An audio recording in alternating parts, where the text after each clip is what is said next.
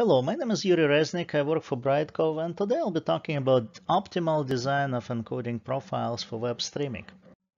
And the outline of this talk will be as follows. I'll start with basics. I'll talk about how streaming works, what are the ingest profiles, what were the approaches towards designing such profiles optimally, things like per title encoding, context-aware encoding, and then I will dive more specifically in a particular flavor of streaming, which is streaming, web streaming, or streaming to web browsers as clients.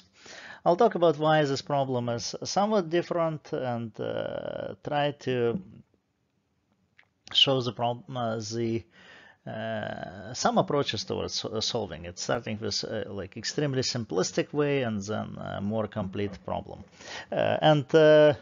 At the end, I'll show references for some papers that we wrote, which probably will be a better material to look in if you're really interested in doing something practical with this. But in any case, let's start with the basic concept. So, as you know, adaptive bitrate or ABR streaming, which is deployed today by means of protocols such as Dash or HLS, is a very popular model of delivery media over internet. And in essence, when content is prepared for ABR streaming, it's encoded not in a single bitrate as it used to be in television, for example, but it's actually encoded in a whole set of bitrates, sometimes called stack or ABR ladder. And each encoding in this ladder is further split physically or indexed in a sequence of segments, and the players can then selectively decide which stream to pull next at each point of time. So they could switch between one stream. They might pull, for example, stream encoded at 2 megabits, and then if there is some event, for example, they notice drop in network bandwidth, then they might switch to lower bandwidth. Or there might be some other factors that might influence the client's decisions, but this is a basic concept. So there are many encodes. And then the question is what parameters of those bitrates should be used for streaming. And these parameters are known as ABR profiles, encoding profiles, which is basically like sets of those resolutions, bitrates, codec properties, and so on that should be used for each encoding. And below are a few examples of this, going all the way back to 1998, first ABR streaming real system, where of course the encodings were targeted to 28K modem, 56K modem, dual ASDN, single ASDN, and so on. Well, nowadays we of course live in a more luxurious settings, and bandwidth that's available on networks is much higher, but the concept is similar. So there are multiple bit rates, and for example, HLS guidelines is recommending this set of resolutions and rates. Brightcove Video Cloud used to have this static profiles that are shown on the right, but these are examples of what ABR profiles mean. Historically, those profiles were designed manually, but it was really suboptimal. Basically, what was discovered since 2015 is that there are several ways, there are several factors that influence that should influence the design of those profiles. One is sheer complexity of video content. So if this is cartoons, it could be encoded much more densely. You could probably encode it at 1 megabits, and it's going to look fantastic. If on the other hand, if it's high complexity content, sports games of some sort, swimming, for example, well, then there are lots of motion pixels there, and you need more bits. So, you know, going to maybe 5 to 10 megabits is going to be necessary to get a good quality. the content could be different. The networks could be different, of course, as well. You know, mobiles versus broadband is a totally different story. Have different shapes of networks distributions as well across different operators. And there are also differences in user preferences, screen sizes, and such factors. So there are several names by which those dynamic designs of encoding profiles are called in industry and literature. So per title encoding is used following original Netflix blog on this topic. Content-aware encoding is another term. The adaptation to network is called network-aware encoding, and the full context type of optimization is called context-aware. So I'll now in slightly more details about what each does, because we will effectively be using same concept later when we talk about web streaming. So with per title encoding, the credit really goes to Netflix, who came up with this term. And what they noticed is that, of course, different videos might have different quality rate characteristics. In this plot, they show PSNR versus rate relations. And of course, it shows that those characteristics might vary drastically differently with content. The second observation that they made is that if you are trying to assign different bit rates to each resolution, then there is one argument that might suggest how to do it better. And the argument is that if you think of quality rate functions achievable for each resolution, and you look at composite of them, then there is a certain upper boundary in that space of quality versus bitrate relations that could be achieved. They called it convex hull, which is mathematically not exactly correct. Convex hull means a closed body, closed geometric body. Here it's rather upper boundary, but the point is still the same.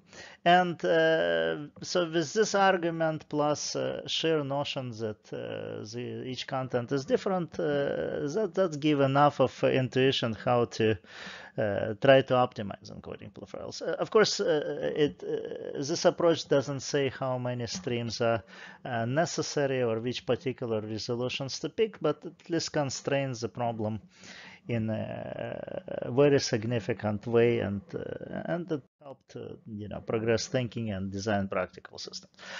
Now, a bit more complete definition of a problem comes with a combination of both content and network properties. And so this is content plus network aware encoding or context aware encoding. And so basically what we need here is we need to know quality rate functions, same as in case of Netflix. We also need to understand how players would be selecting between different bit rates based on available bandwidth in network. So in this case, the model is a simple truncation to the largest bit rate that's not greater in ladder that's not greater than the available bandwidth. And then if we also know the distribution of bandwidth values that are observable in network, we could actually use this player model and that distribution to estimate what would be the probability of pulling each rendition. So the probabilities will simply be integrals between each adjacent pairs of rates, and then that probability allows us to compute average quality. What is average quality? It's a probability of each rendition times the quality that achievable there. And if we know average quality, then we could pose a problem, optimization problem, and that is now let's find endpoints such that this average quality that we just described will be optimal. So this is a complete setting of a problem. It yields exact resolutions, it yields exact bit rates. So in this example, we take 3 different videos of different complexity. We also take 2 networks, and we throw them to the optimization engine, and it generates those sets of ladders. And what we can see is that, of course, for different content based on complexity, you will need to spend more bits, and also based on properties of networks, distributions of networks, the bit rates will also be chosen differently. So this proves that you need to account for networks. So network 2 in this case had a much kind of broader and flatter distribution. Its peak was at about 2 megabits as opposed to 1 megabit in first network, and of course all bit rates get shifted towards it. So that was the concept of how we can adapt to properties of content and network. And now let's try to talk about web streaming. So what happens with web streaming?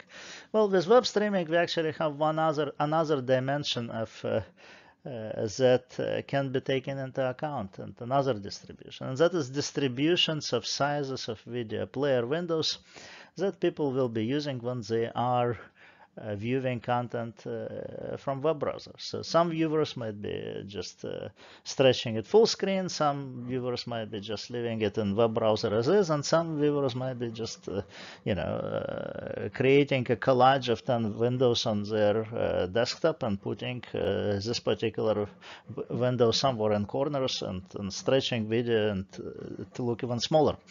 And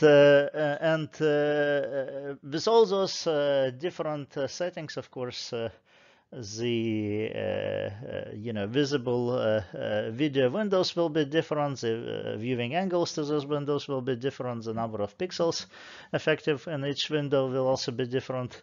And what we know about it? Well, from analytics system, first thing we know is that we of course can see those distributions, and they actually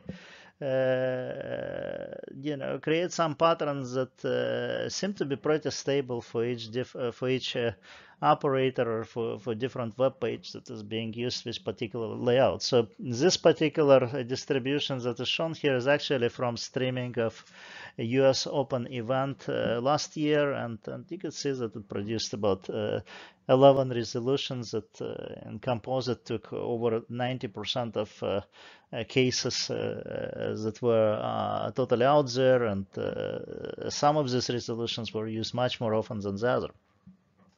And by the way, only 480 was standard resolution in this, or almost standard resolution in this case. Other resolutions are not. So the bitrate ladder was just not well tuned, as it could be easily observed. But the next thing that we notice is that the sizes of video players actually do also have an effect on which renditions will be selected by player. It's not only bitrate that apparently influences that selection. It is also the resolution of the video. So on the plot below, we show the probability of selecting of each rendition based on video player size. And we could see that, for example, the 270p rendition was selected in majority of cases when window size was 270p or less. And likewise, the highest resolution 720p was predominantly used when the window size was larger. So and same selectivity could be observed for other resolutions in the middle. So this kind of showcases that web players, in this case it was Video.js, but I suspect many others as well, do have extra checks in their logic that make them selective to the resolutions. And this is important. This is really an important discovery, because it really means that the probabilities of selection of different bit streams will not be as dictated by properties of networks. It will be as also dictated by properties of user preferences. So now, given all this, can we actually design? We can actually try to pose a dual problem to the one we posed before. So instead of thinking of network, let's try to think of just pure adaptation to player resolutions and assumes that a client has certain quantizer looking step functions that would just pick closest resolution or with some boundaries to the player windows that's currently being used. And also that we have as input to this problem the distribution of player sizes has been observed, for example, from similar event by same operator. And what else we need for this is actually we need a new quality model. And this quality model is not PSNR, not SSM, it's actually a quality connecting the resolution and not only number of pixels in encoded content, but also number of pixels in the window to which it is projected, and effectively also pixel density, because and viewing distances, it all needs to be factored in, and it computes certain scores that correlates to human perception of quality based on those settings. I'll talk a bit more about this model, this particular model, but so far let's assume that we just have this, and in this case it's sufficient to think that two parameters are essential, which is resolution of encoded content and player resolution as E and as P respectively. And then if we have all of this, we of course could compute what would be the average quality, right? And we could pose optimization problems that looks exactly dual to the ones that we've shown before. So it's find a set of resolution points such that the quality is maximum. Now, before we start talking about how to solve it, we still need to figure out which quality metric we need to use. And for this purpose, we will use a very well-known model. It's been designed by Westering and Roofs in 1989.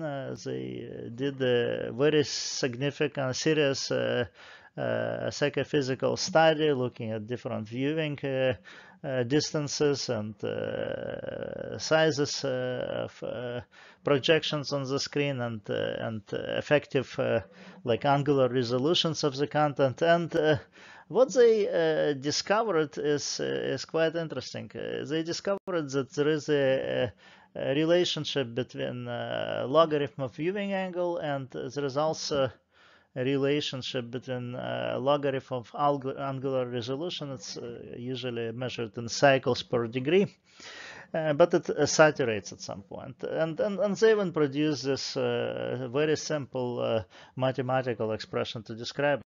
So how can we use it? Well, we need to connect that model to parameters that we have available. And in our case, these are parameters such as encoded video resolution, which I call SE, then player video size, which I call SP. So encoded is S sub E, played S sub P. And then we also need to know a couple extra parameters. And one of them is the viewing angle and also the distance. And to get it all together, what we also need a few formulas here, and we also need to make some assumptions. And luckily for PC monitors, they're pretty simple. So the viewing angle to the viewing distance to monitors, at least most ergonomic recommendations suggest it to be about arm length or 24 inches. And pixel density for many years has been standard at 96 dpi. Of course, modern era displays, like Retina displays, go beyond, but in most of cases, the rendering engine is then still configured such that people are projecting content at, for example, HD resolutions. So the effective pixel density is still pretty close to that original recommendations of 96 dpi. So this is a easy or relatively easy and relatively stable parameters that could be plugged in, and then we could use simple mathematics to derive parameters that are relevant for Western groove models and connect them to parameters that we have available, which is video size as encoded and is rendered, and that creates this two-dimensional figure that we've seen before. So as sub E here shows the resolution as encoded, as sub P shows resolution as rendered, and Q means Mohs score at 1 to 10 scale, as it was in the Western Groove paper. And what it actually shows that a slight stretch of video up might improve quality a little bit, but only slight stretch and only at very low resolutions. But as you stretch it more, the quality actually decreases, and this model, quantifies this exactly, and it gives us instrument to use. So, given this model and parameters that we already considered, so let's use same distribution of resolutions as we've seen from US Open event. Let's also think that we have encoding ladders that has same resolutions as we used for streaming of that event. So it was from 270p to 720p, 5 renditions. The selection logic is just a mid-thread quantizer. And then, let's assume that the number of points is going to be all the way to 5, and there are certain constraints of bitrates. And these are the optimal ladders that numerical technique generates. And there are two quality values that I report here, as one quality at the top rendition, and also the average quality, which is the last parameter, and the average is actually most important. Why? Because, and on the right, by the way, I report same parameters for the original ladders that we used for US Open. And what we can discover here. So for the original ladder, we used 5 renditions, and we managed to get average quality of 699. Well, guess what? With optimal choice of resolutions, if we look at optimal ladders, we see that we can get even better average quality with just 2 renditions. So just 480p and 875p, if we, of course, something closer that is valid, by video standards resolution, would be sufficient to get same, if not better quality than 5 ladders we used for that event in production. So, and of course, if you add more resolutions, what we discover is that you actually don't increase things much. So adding 3 resolutions will get you a little extra delta, but adding more resolutions than 3 makes no difference whatsoever. So very strong arguments for designing optimal ladders that could be obtained by just following this simple optimization procedure. Now,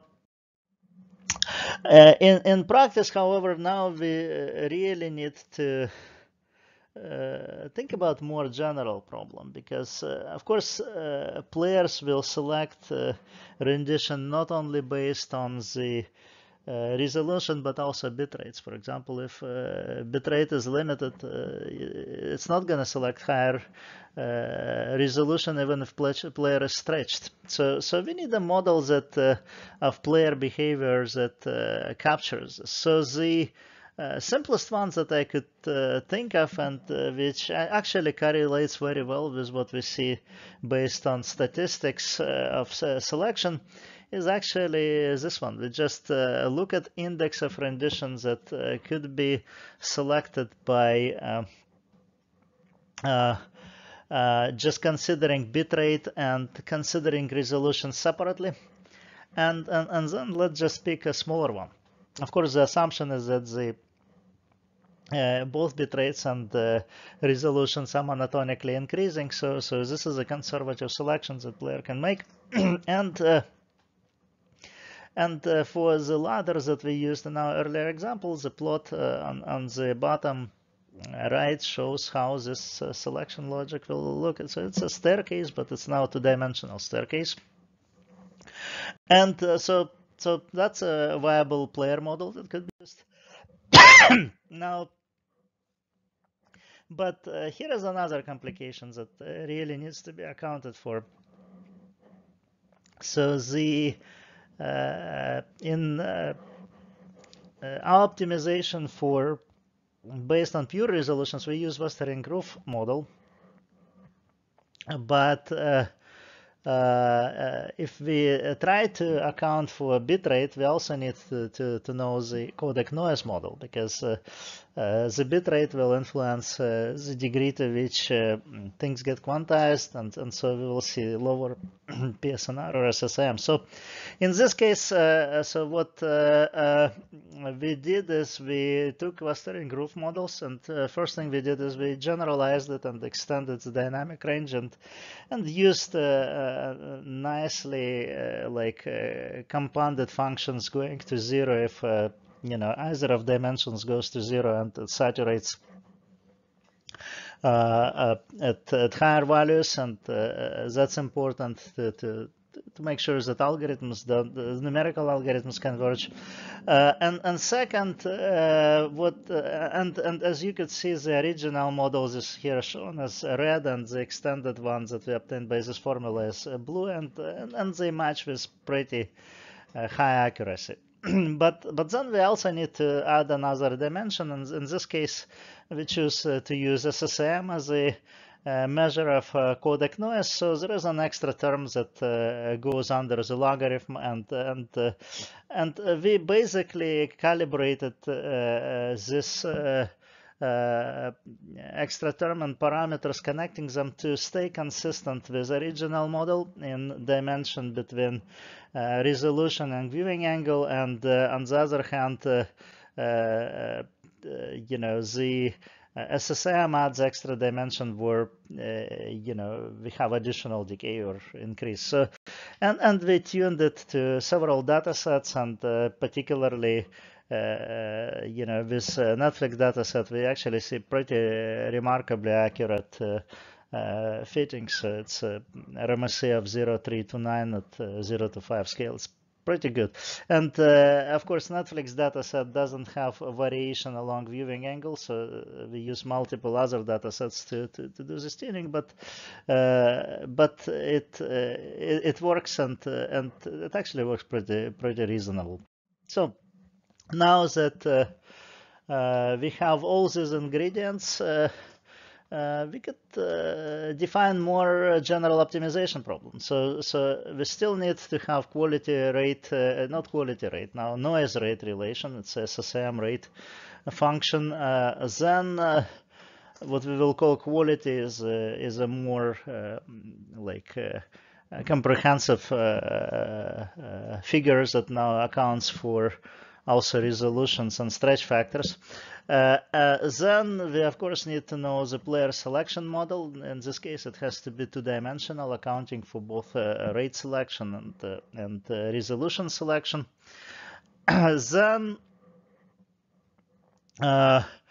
we also need to know network properties, so distribution networks, and we need to know player size distribution as well. So these are the ingredients. Then the quality models that we just discussed earlier could also be recalibrated to use inputs of R, which is rate or equivalently noise from SSM, as well as encoded resolution and player size resolution, subject to projection to PC settings with other calibration parameters, as we discussed earlier. But given that quality model and other parameters distributions, we can now define the average quality. And what would be the average quality? Well, it will actually be a double summation. So the first will be the sum over player sizes with probability of each size being the factor that goes into averaging. And second is it's actually integral across bit rates.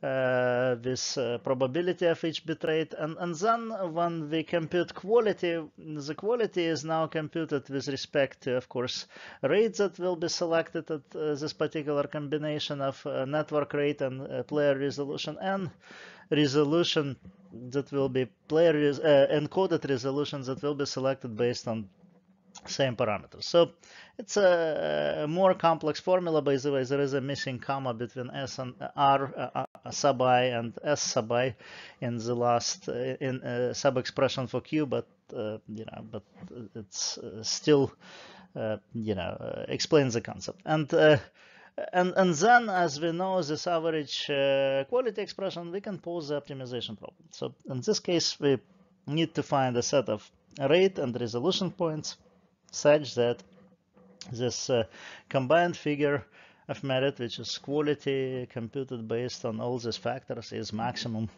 subject to certain constraints, such that rates are increasing within certain range, resolutions are increasing in certain range, and we also typically impose certain limits on first rendition in the ladder, because that affects the buffering probability and some other things. So this is usually also important extra constraint to the problem. So, but given all of this, the problem is now solved, and it's actually a pretty challenging problem. So I will only say that it really needs numerical techniques to solve it. Things like player selection logic here is discontinuous, and practically network distributions could be histograms and so on, that you can't expect them to be nice, but it could be solved with some.